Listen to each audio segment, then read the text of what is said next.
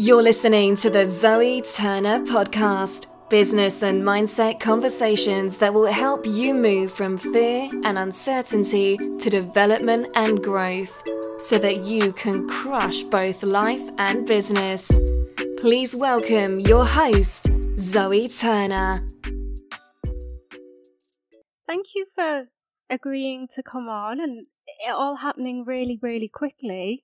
I really appreciate that. One of the numbers you sent me was a 917 number. Yeah, I'm in Dubai. Oh, you're in Dubai. Oh, is that where you live? Yeah. I've lived in Dubai now for 10 years. Yeah? I'm ready to leave, I have to say. I've probably been ready to leave for about, a long time, but I'm still here. I'm still here at the moment. What's it like living there? It's a great place, but I mean, I've been here like 10 years and I'll be honest, I get quite lonely here. You know, when I first moved here, I moved from the UK and I was literally doing a job which I hated. I was a child protection social worker and I was literally just kind of like burnt out and stressed out. I did that for 10 years and alongside that I was managing properties. I bought a few properties which I managed myself. I was very hands-on and I was literally just stressed out, totally stressed. And I got the opportunity to move to Dubai, get a job as a financial advisor. And so it's a sales job. And and it quite cutthroat, you know, and I'd never worked in sales before. But so I came out and a lot of determination. What I loved about it was everyone was just positive. You know, I'd come from a career where a lot of people had a victim mentality, not just the service users, but even the people like I worked with. You know, a lot of them didn't enjoy the job. It wasn't very well paid and they just moan and all the time. So I moved from that to a very dynamic environment, but it was a massive culture shock. I remember driving down. Have you ever been to Dubai before? I don't like it. I've been there twice, and I must admit it's not one of the places that I would rush back to. Well, I have to say it was never on my wish list. Surprisingly enough, it wasn't if you could have said where in the world would you like to go to, Dubai would never have been on the top 10. I have a tendency sometimes to stay places longer than necessary, you know, and I think we all do that, you know, remain in situations. Yeah, I mean, I don't like the UK, so I have a house in the UK which I am going to sell, but I spend most of my life now in the Algarve. Yeah. But I've always had a property in the Algarve for the last 22 years. Okay. Do you still have your family is still in the UK? Yeah. Yeah, one of my oldest daughter's going to come out here, though. She's looking. She just made an offer on a business out here, so if it goes through, she'll move out here. Fantastic. And then your two other girls, they're still in the UK? Yeah, well, one's at university and one, she just started, she does eyelashes, so you never know what my daughters are doing. They're crazy. Yeah, okay. Do you mind is it okay if I press record? Yeah, on the Zoom. I'll press it. I won't get started straight away. But is there anything in particular you want me to touch on or anything you don't want me to talk about? No. Talk about anything, you just talk. I mean, if it's a subject I don't want to, I just say I'm not going to talk about it. That's how I deal with it. Open book. Excellent. Yeah, brilliant. I read your book, by the way, so it was fantastic. Documentary out at the moment on Amazon Prime. Oh, really? Frank to Kellie, yeah. Oh, I didn't know that. Okay, and that's out at the moment, is it? Amazon Prime at the moment, and then I'm having another feature documentary which is being made by a big American company at the moment. I don't know when that'll be out, but they're doing that. But that's all I really do, other than public speaking. Now I try not to, you know. I mean, we can talk about it as we're talking, so it doesn't matter. But I mean, I don't like that. I don't see myself as a celebrity. I know everyone describes them as celebrity, but I don't like that lifestyle. Quiet life that I live here. It's one of the reasons I like living in Portugal. Whereabouts in Portugal are you? I live near Tavira. Okay. I live in a little Portuguese country village, farming village. Okay. I've often thought many times that Portugal might be my next stop. There's a nice expat community here, and the people are lovely here, and they like us. They like the Brits here, and everyone's very helpful. But if you're coming here, it's not dynamic, so do not. You have to sort of step back and realise that it's like, I suppose, like Mexico. Why do today what I can do tomorrow? That sort of attitude. Yeah, mañana. Okay. I'll start with the introduction then, Kellie. For purpose of the podcast. So today on my podcast, I am interviewing former boxing manager and promoter Kellie Maloney. After years of hiding her truth from the world and in many ways from herself, Kellie has made the brave decision. She made the brave decision to transition to become a female. Many of us go through life hiding from our truth because sometimes the consequences are far too painful to face. And that's why I'm super excited to be speaking with this inspirational, courageous lady today. So welcome to the podcast, Kellie. Thank you, Zoe. How are you, Kellie? I'm good. I'm very good, enjoying the sunshine, following the rules of the lockdown and what's going on at the moment of the COVID-19. And to be honest, I'm just enjoying life. I'm in a very good place, and I can't moan. There's always someone worse off than me. That's how I look at life. Exactly. And I sort of just think to myself, you know what? If I could choose anything, I would choose the life I live now. To me, where I live is like my heaven on earth, and wow. I'm just very lucky. That's all I can say. You sound very blessed. So my next question, you've pretty much answered my next question, which was going to be, what are you grateful for today? Well, I'm grateful that I'm alive, because I had a few near misses when I was in a bad place. I'm grateful that I now can control that dark tunnel that exists around me, and and I think most of us have that issue. I've learnt to control that with the help of my family and my daughters, and obviously my counselling, and very good friends. I've changed my life totally around. I've gone from being a boxing promoter to a high-profile trans woman to just a woman living her life the way she wants to live it now. What do you do to maintain kind of your mental health? I'm very big on routine, especially on my morning routine. Really, really strict about that. What's your routine? Do you have any specific routine? I don't sort of live by routine. I live in organised chaos, but because I do have 3 very large dogs, I have to get up every morning, and I have a hot lemon and ginger and honey. Oh, it's one of my favourite drinks. Then I'll walk the dogs anything up to an hour, or depending on if it's hot or what the weather's like. I'll walk the dogs. I'll come back. I'll let my chickens and my guinea fowl, my turkey out, and I'll check they're all right. And then I'll normally do an hour's workout. And on a Wednesday, I have 4 clients that I do one-to-one personal training with.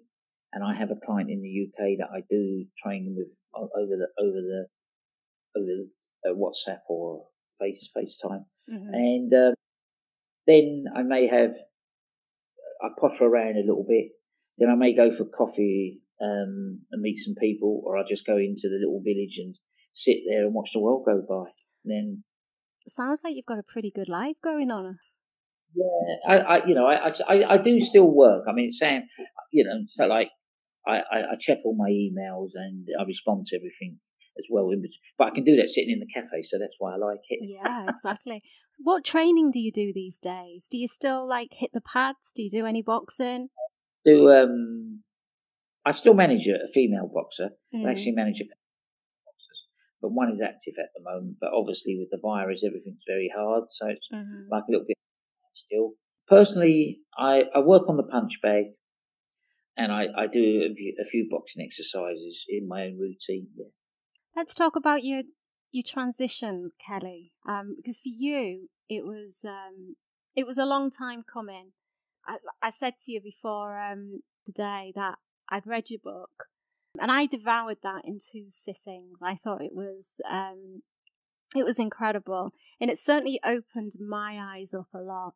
Because I'll be honest, I knew very little about the trans community, and it opened my eyes to the inside turmoil that growing up. You know, I think it depends. Everything changes. Like now, everyone knows so much about the gender dysphoria, and there's so much help out there. There's so much advice. Some is good, some is bad, but there's help there, and people are more acceptant of it. Though there is at this moment is crazy sort of backlash and attack from the right wing press and right wing people and certain feminist groups that are very anti-trans women. But overall, there's a lot more help, you know, and a lot more advice and guidelines.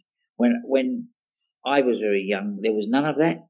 And to be honest, I knew I was different, but I didn't know what I was different about, and I didn't know why I was different. I knew I was never gay because I never was attracted to boys, or if I'm honest, I wasn't attracted to girls either. And I was brought up in a very macho family, you know, very working class, Irish dad, very sport-minded, and with 2 brothers. So, and it was very competitive. You know, our father liked us to really take part in lots of sports and watch sport. We were never allowed to help my mum in the house, which was crazy. You know, my father would go, "That's a woman's job. My boys don't do things like that." You know, and today, you know, my father, up until he got to his 60s, maybe even a little bit, he'd never made a cup of tea. You know, never boiled an egg. Yeah. Then all of a sudden he started being able to get up and do his own breakfast, and I'm like, oh, the world's changing. Yeah, same as my dad, really. Like he had to at one point because he broke up from his partner of 32 years, and she was still living in his house, and he lived with at my brother's place. So he was forced to look after himself. But like your dad, he'd never done anything. He'd just gone to work. He hadn't made a cup of tea or cooked or done any of that type of thing. My mum and my dad broke up. My dad went through both my parents went through a bad stage of depression because they couldn't handle the breakup. And then my dad came sort of back into my life. Well, and he'd met a woman, and I think this other woman helped my dad. My mum, again, was very old, traditional mum from an Irish family. It was her job to look after the family, to make sure the dinner was on the table. And I think the new woman that my dad met, she was slightly different. Yeah. So my dad was a bit more. She was more, yeah, well, let's go out, let's do this, let's eat out. You know, my dad started eating out more. But I think for the first time, he started flying as well. You know, life, you know, and it is great that you live through all these different changes in your lifetime. You know, my age now, I would have thought when I was young, my age, you were old, you was on your way out. But now I still think very young. I know. I'm literally 48 now, and I just think, God, where have the years gone? And I remember when I was younger, you'd look at it's different now, though. Well, I think we just think it's different to when we were younger. Because when we were younger, looking at people our age, you'd think they were like really, really old. If I use my real age, you're ancient. But I know my age from transitioning, so I'm only 6. Yeah, that's true. Yeah. You mentioned your parents there. What really surprised me, you've just mentioned that you came from quite a traditional family. Like your dad was traditional and your mum was traditional. Yet when you decided to live within your truth and tell your family about it, unfortunately, well, I don't know whether it's fortunate or unfortunately, but your father was no longer here, but your mum was, and she responded. You were very surprised at the way. This is the impression I got from reading your book. You were really surprised about the way that she responded. She responded absolutely incredibly and accepted everything. And I just kind of wonder, have you ever thought if you'd maybe told your father, because there were so many people when you kind of, told them about your transition and what had been going on over the years, that you thought may have responded a certain way, but they didn't. They responded very positively. Have you ever thought that maybe your dad might have been one of those people? Has that thought ever crossed your mind? Still does today. I mean, I know my father passed away in 2009, and if I'm honest, or 2010 it might, I can't remember. No, 2010, it was 10 years today, this year. I often lay in bed at night and, I think, and I actually speak to my dad. I know that might sound crazy. And I ask him, and I just say, Dad, I hope you understand what I went through. I hope you're as proud as me as you was as proud of Frank.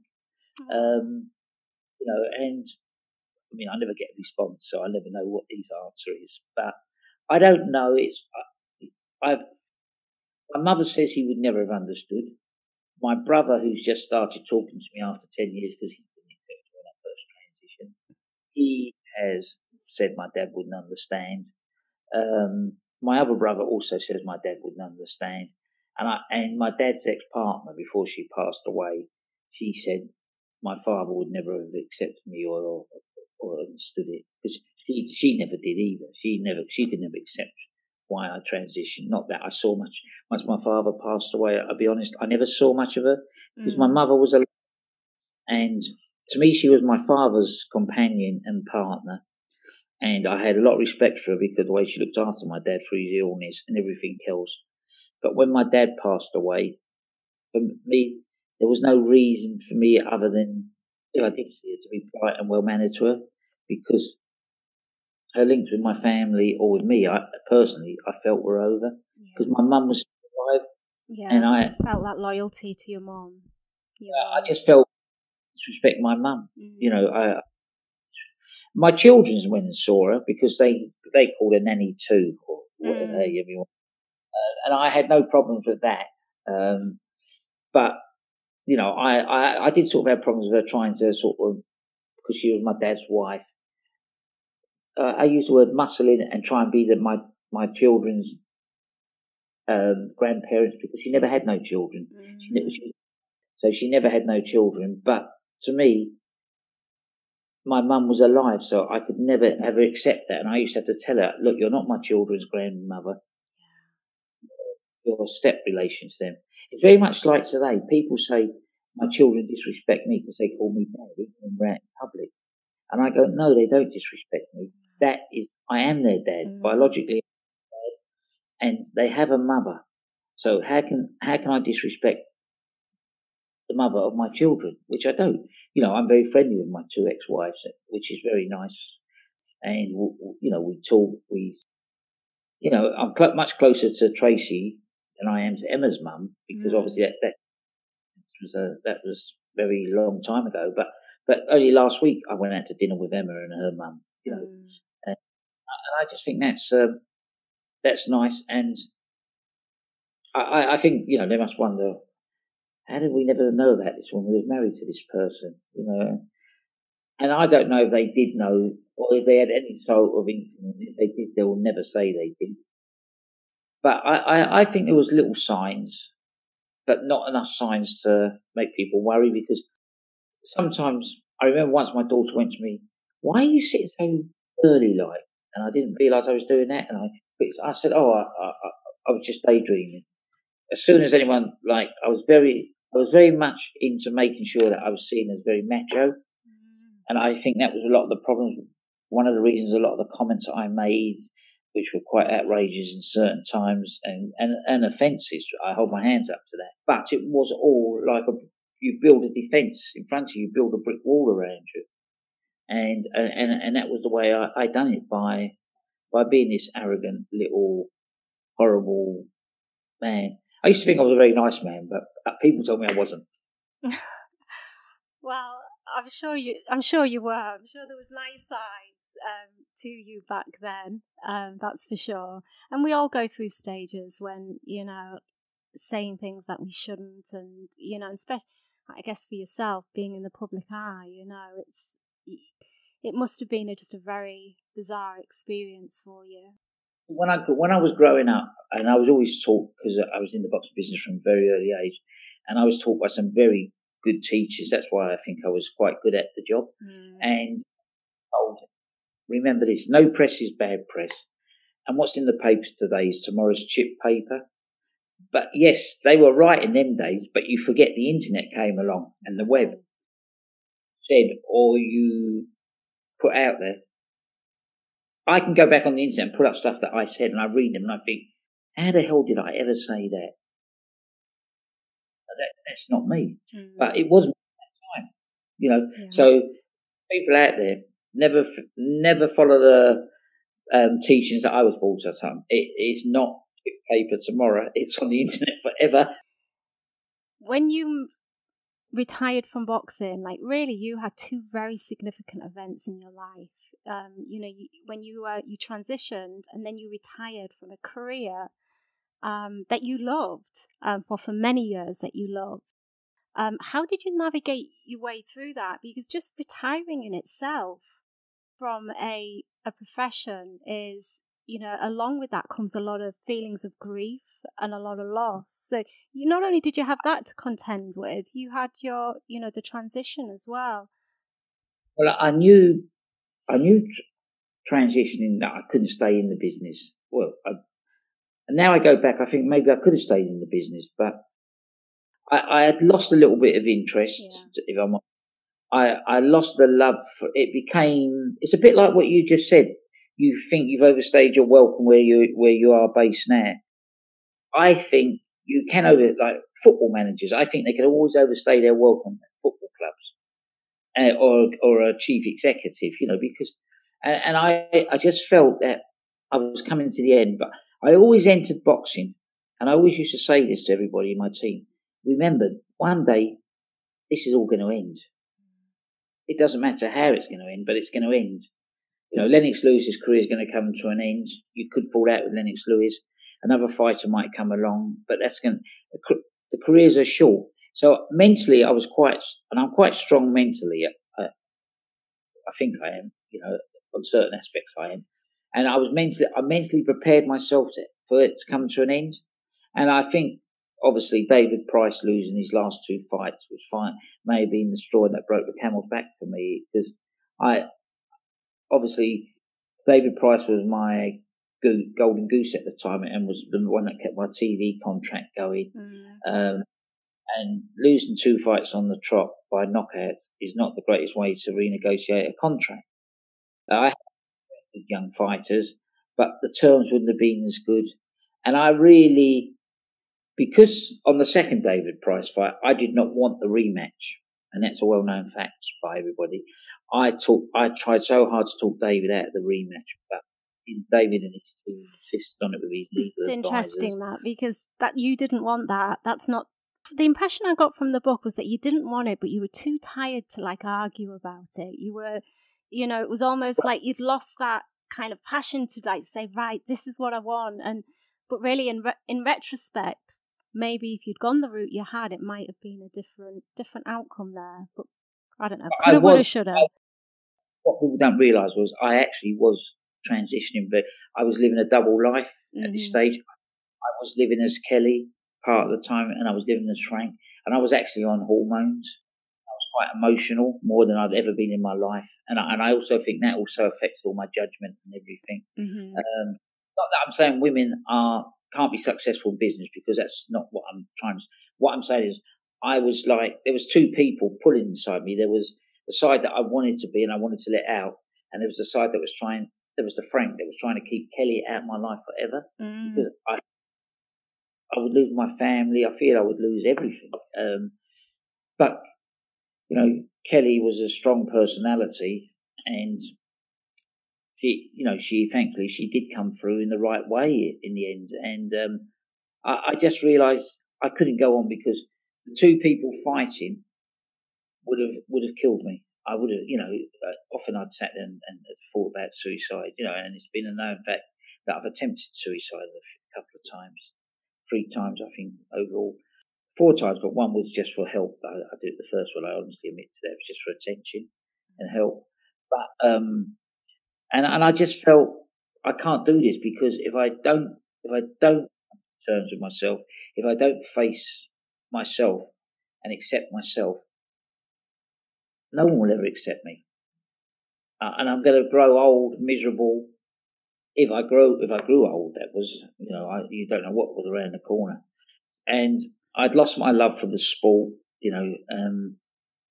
I just didn't. I didn't have that drive and that passion that I had right up till.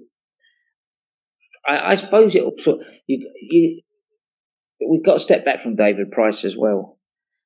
I also lost a very great fighter that I had great hopes for, and I really knew could be a world champion, who I found committed suicide eventually.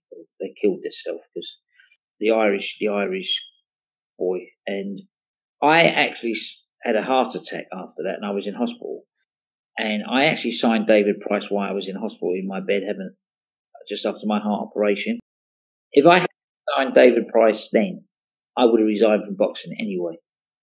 Darren Sutherland thing really, and I haven't really spoken about this, but because I've had lots of times, I started looking back at things and trying to analyse my life and why things change in someone's life. And that was it. And again, I go back a bit further as well. I had a great little fighter in Paul Ingalls, who I had utmost respect for too. There was Paul Ingalls and Scott Harrison. Both of them cases ended in tragedy. And so my love and my passion was beginning to fade anyway.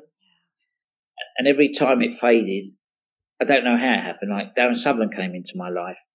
So it picked me up and went, yeah, I'm going to do this. And then all of a sudden, the tragedy happened with Darren Sutherland, and I want to get out. But then I get the phone call, David Price is willing to sign a contract you offered him, which was before I found Sutherland.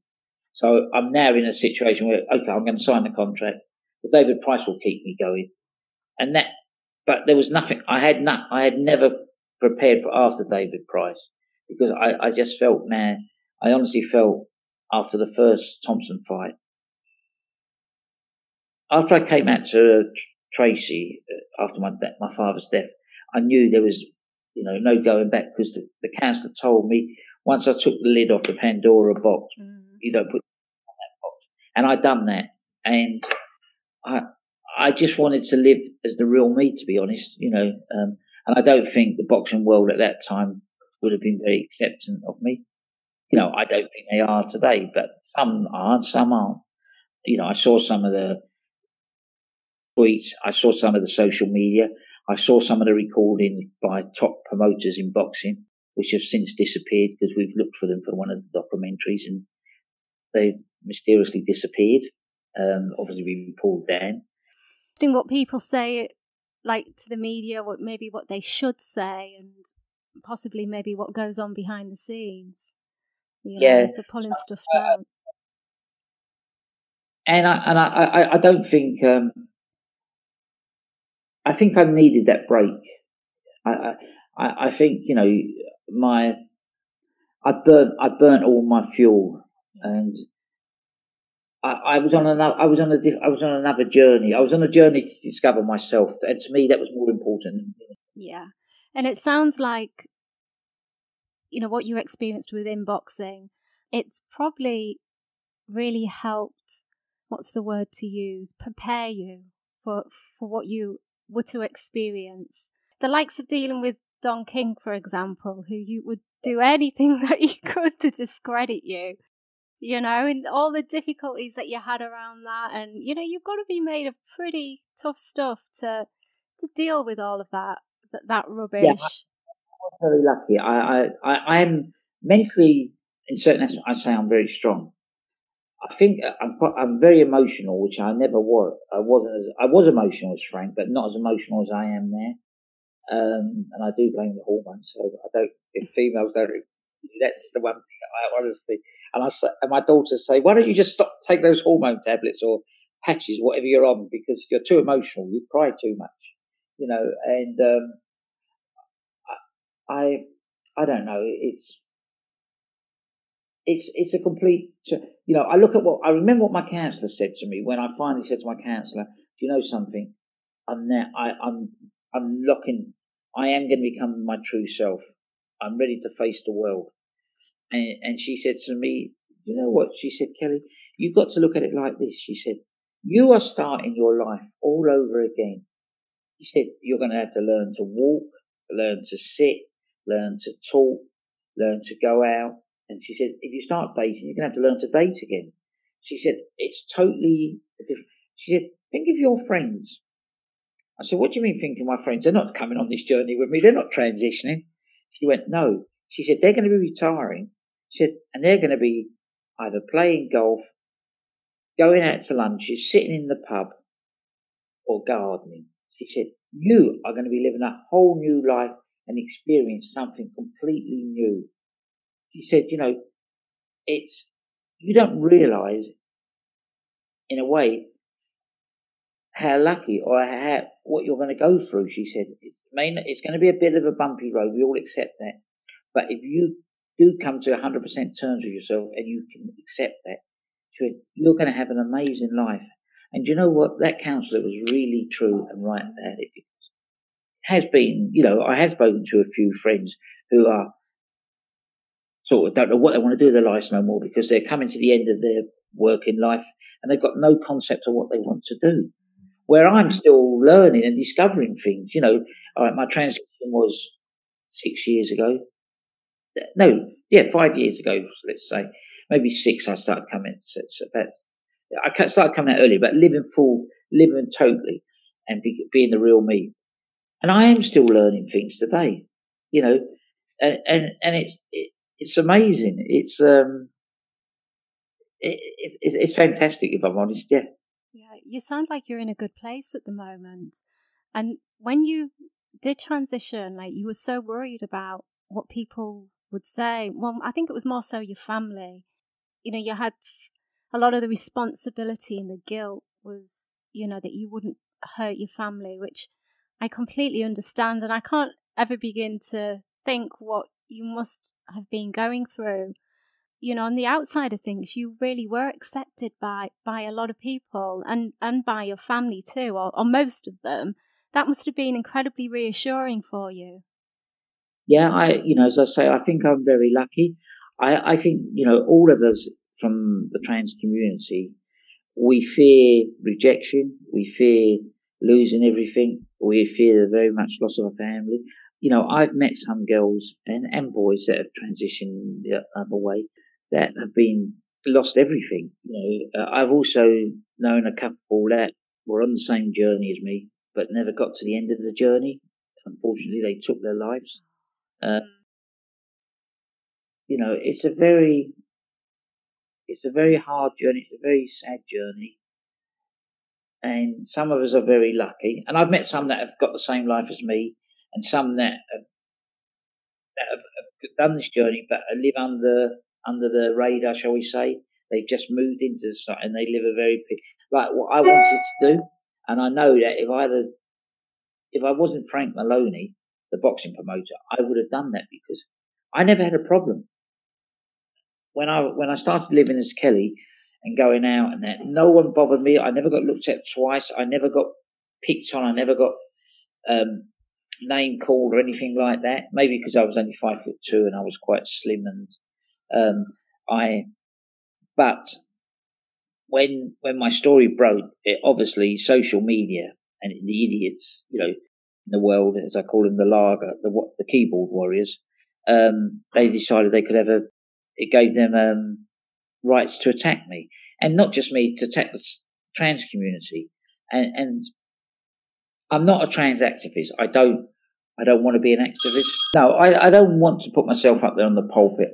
I want to help and support people, and I do help and support. Yeah. So a lot online, privately. I do one-to-one talking with them. I talk to quite a few parents that children are going through it, but I don't want to be out there, you know, every day, because I also feel sometimes some of us in the trans community, we are our own worst enemies.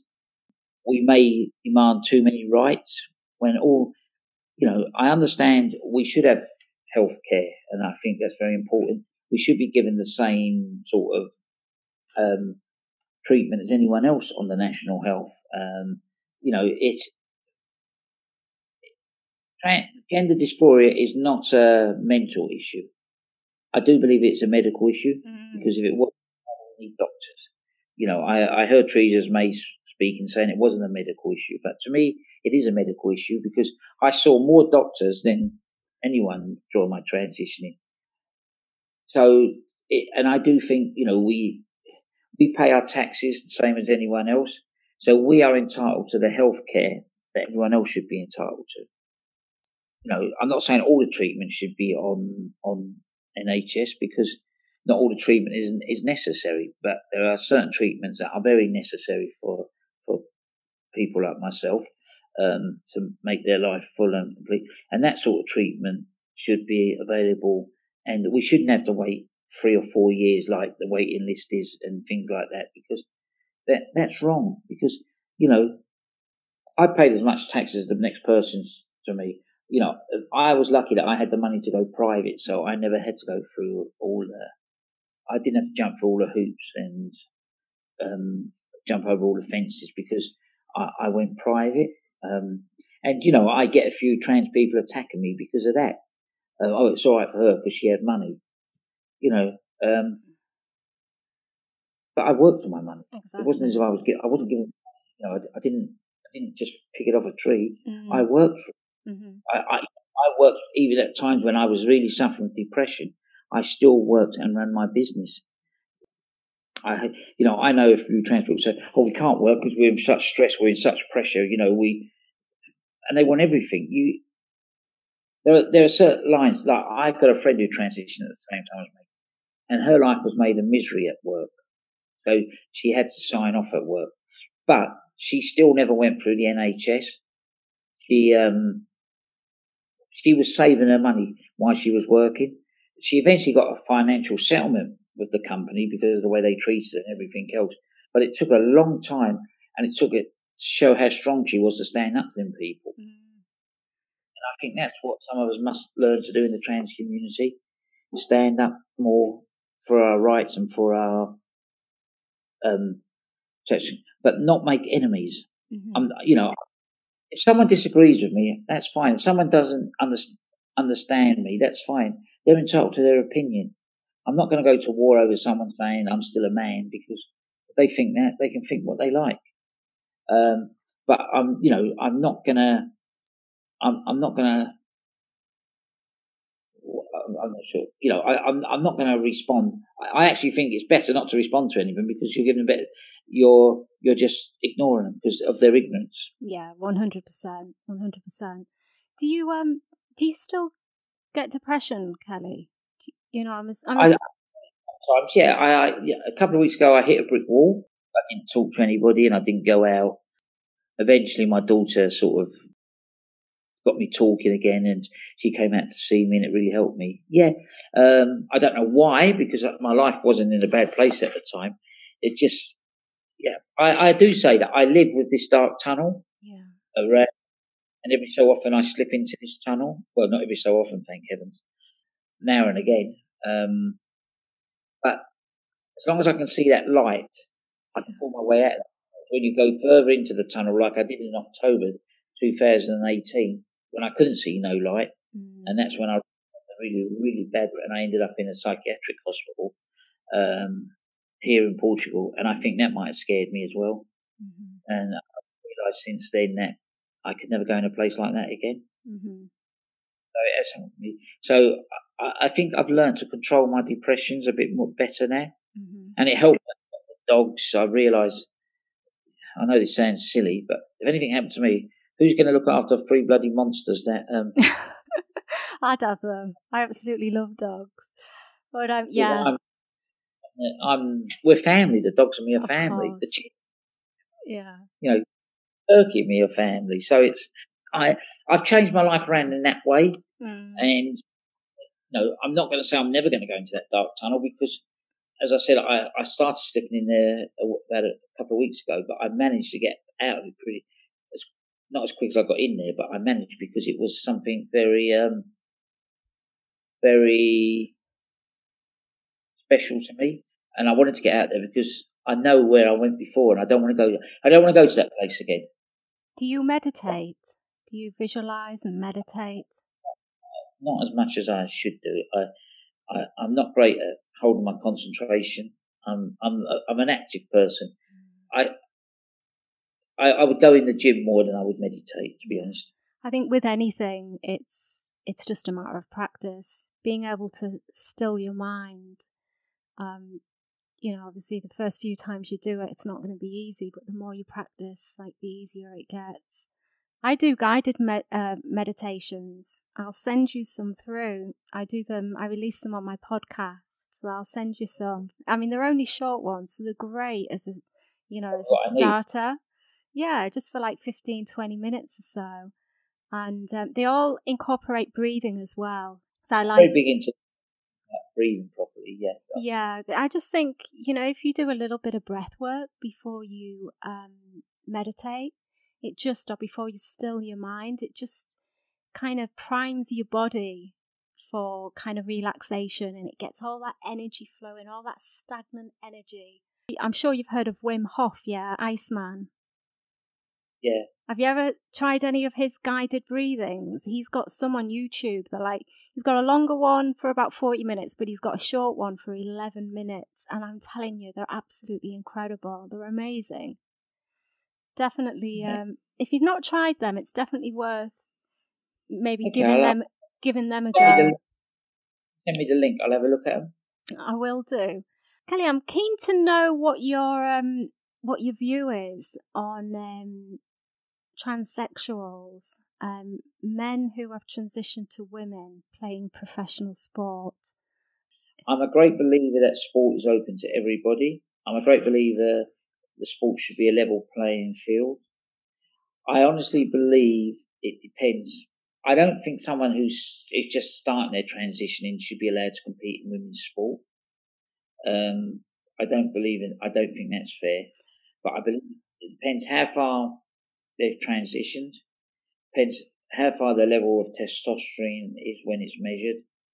And more to the point, you go by I don't think women's there are certain sports that women and men can't compete against each other. And I also think you'll never see women and men compete against each other. And maybe there are certain sports that trans women shouldn't be allowed to compete. One could be boxing. Because listening to some of the medical advice, they say that we still maintain that. But I can only speak about myself. I know I'm a lot weaker than I was. I know I'm not as strong as I was. My endurance is not as good as it was. But maybe as well, that's a little bit of age with me as well. So, but to me, there's not been enough medical research into this. There's too many who don't know what they're talking about, just jumping on the bandwagon. And one is Sharon Davis, the swimmer. She, when I will not make a full and honest comment other than I believe sport's open to everybody. It should be a level playing field. And the trans people that are in sport are not breaking no rules. They're following the rules of the governing body. So again, the argument is not with us trans people, it's with the governing bodies. So leave us alone and have your argument with the governing bodies. Sharon Davis moans because she was beaten by an East German that was on testosterone. That person who beat Sharon Davis was not a trans woman. It was a woman that the East German, because it was an East German at the time, and we all know what the East Germans done. They were pumping their females full of testosterone to make them stronger, to more determined. So their level was even greater than probably most men's was. So, and it was a long time ago. So let's Sharon Davis get this right. She has never been beaten by a trans woman. Name to me any trans women that have really excelled in sport. There's none. This great fear that everyone's going to all of a sudden want to be a woman just to compete in sport is crazy.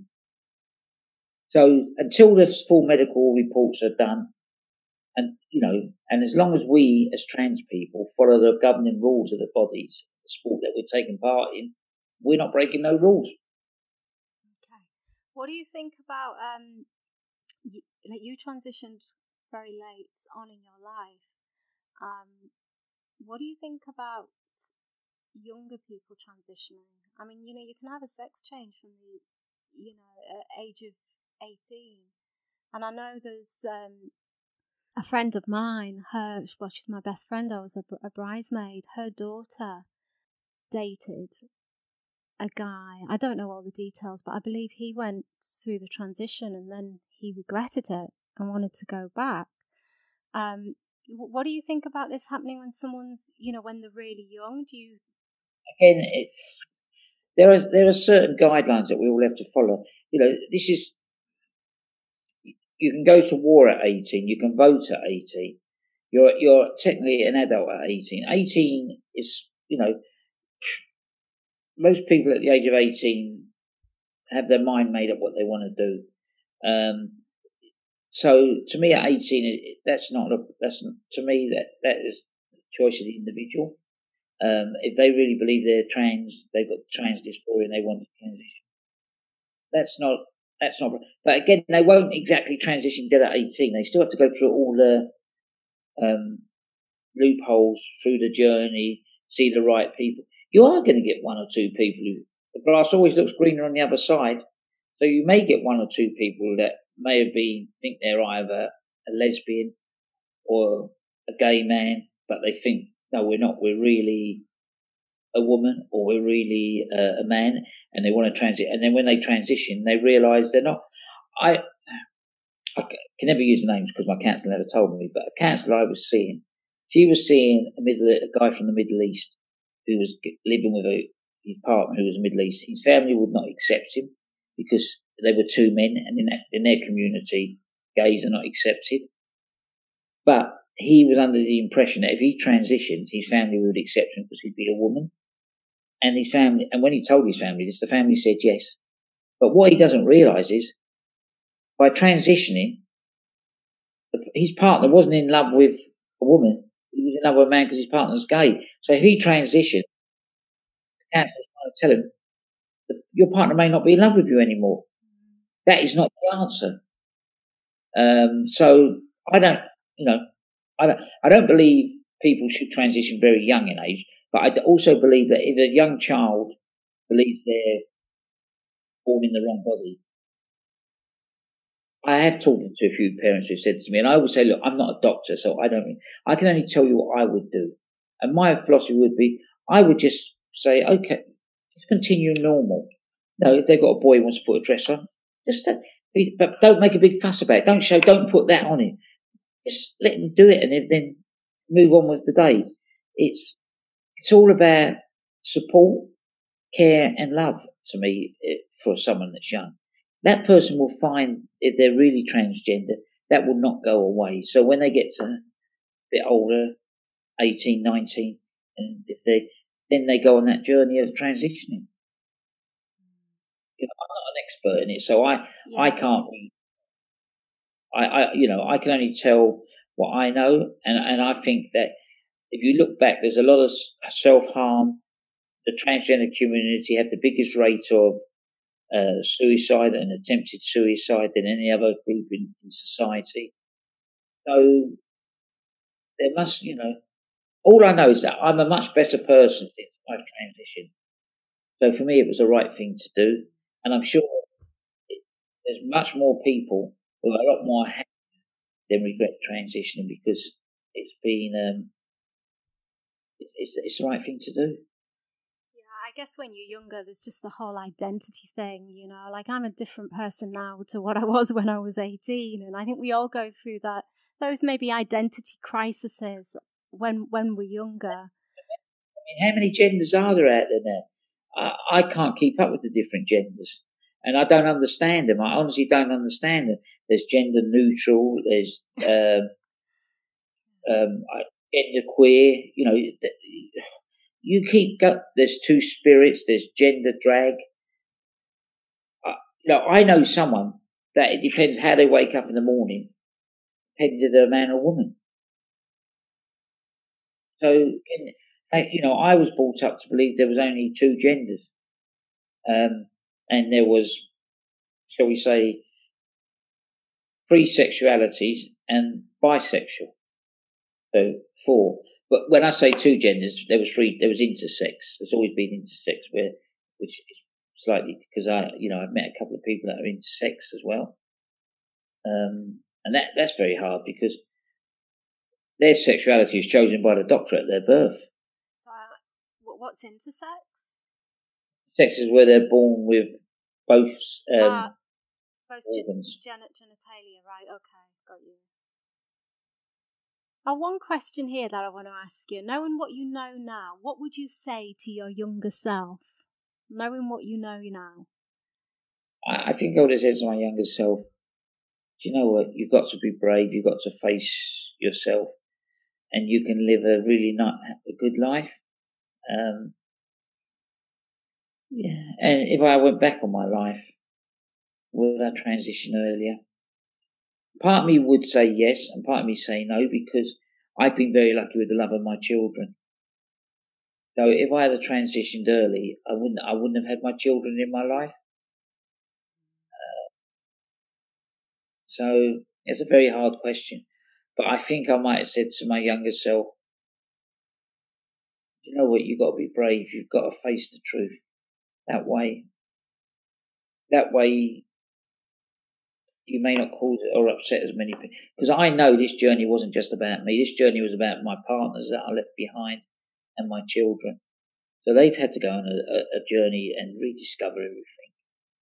So it's not just about, transgender people who think it's all about them are very selfish people. It's not just about you. It's about family. It's about everything. And you have to look at all that. At the end of the day, you still have to go on your journey, because I had to. So but you have to look at the destruction, the consequences, and final outcome. And I think, your family, when we all go, I say we all, I've started feeling over the last few years after the loss of my grandfather, I've never experienced depression before. And it hit me about 5 years ago.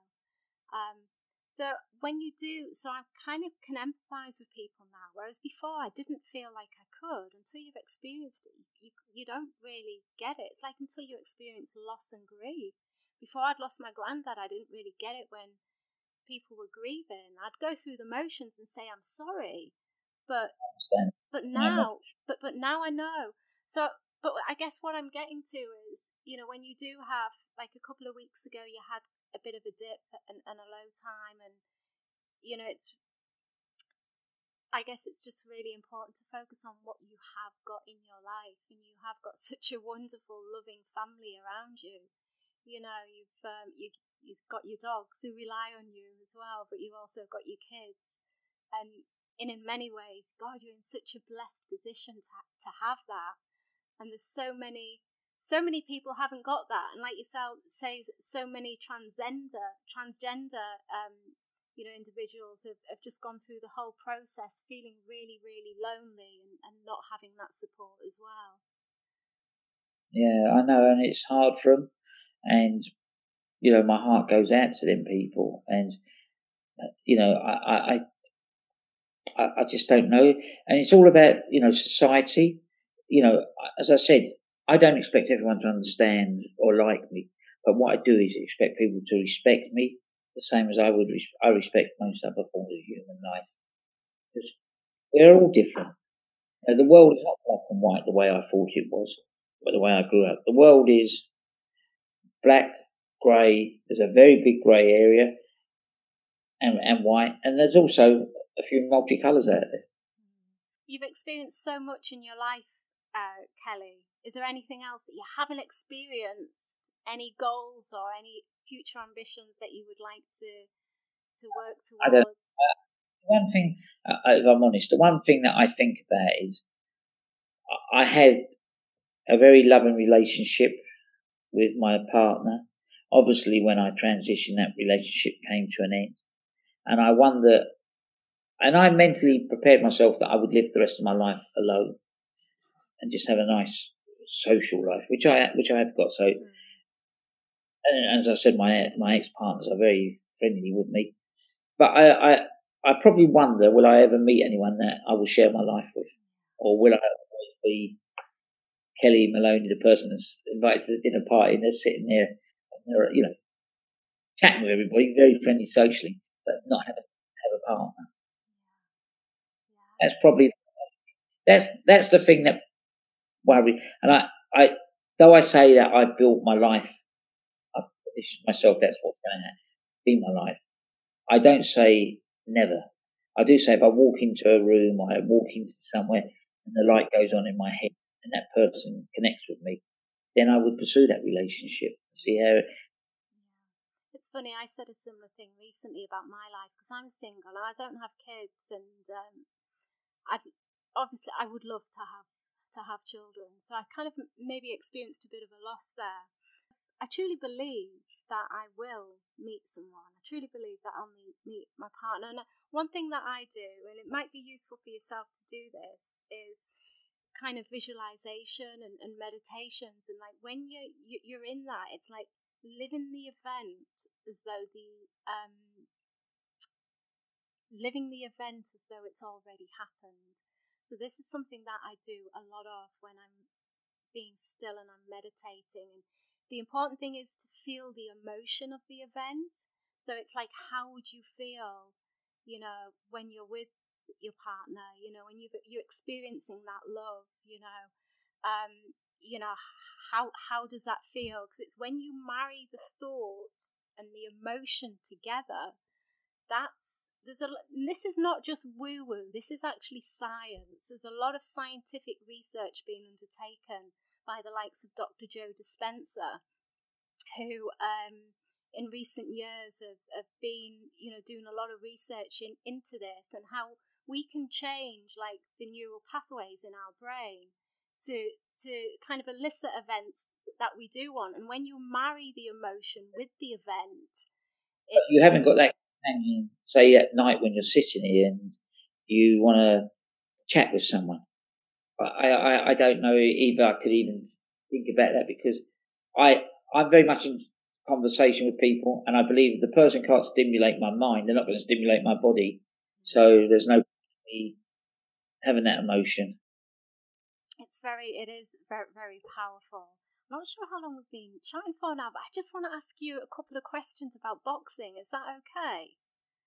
Yeah. Do you ever think that the heavyweight division, because when you were involved in boxing, it was just incredible in the 90s, and it's never ever got back to that. Do you think it's ever going to get back to that, how it was? Again, that's what I said earlier. You can only live in the eras you live in. Heavyweight boxers from then are different to heavyweight boxers today. You know, people say that when I lived, but I never lived in the era of Muhammad Ali, Joe Frazier, Larry Holmes, people like that. So it just goes in phases. So I'm obviously going to be honest and think that I lived in the best era of heavyweights. Nothing as good as that bunch that I was involved with. But I think you did. You did live in the best era. You know, and boxing then was a lot better. I'm not a great lover of boxing now the way it's gone, because I think it's lost its magnitude. It's more like producing shows for TV. That's what I believe in now, you know, especially with this virus, because nothing can happen at the moment. You know, no boxer, unless he's with one of the big two, can get any work. I know Dana, I don't know if you follow the UFC, but Dana White's over here in Abu Dhabi at the moment on Fight Island, and that guy is just such a grafter, such a worker. But I know they're having fights, you know, over there. I don't know whether or not people are actually going to see them. Probably not. I'm not so sure. Dana White is a very clever guy. He completely. The UFC is totally run different to boxing. Fighters are signed to UFC, where boxers are not signed to boxing organisations. Okay. One last question for you, Kellie.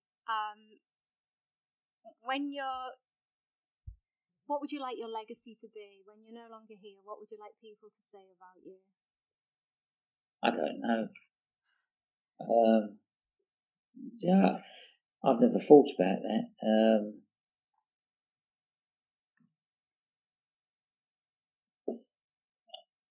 Honestly don't know. I've never really, I make jokes about it, but I've never really, on a serious note, I've never thought about it.